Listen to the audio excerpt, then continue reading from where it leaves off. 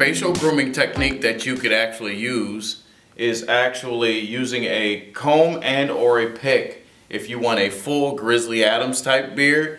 and actually comb this hair out and pick this hair out as much as possible, taking your clipper and trimming the desired shape first,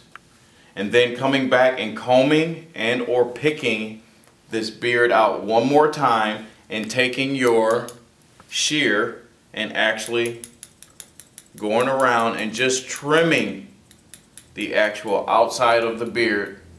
to keep it as full as possible, but to make it as neat as possible at the same time. Okay? And then if you want it around the lip line area, you would ask your client if he wanted his line, his mustache trim to hang over his lip line, or if he wanted his mustache to be on his lip line to expose top and bottom lip. And if you were going to do that, then you would just get in there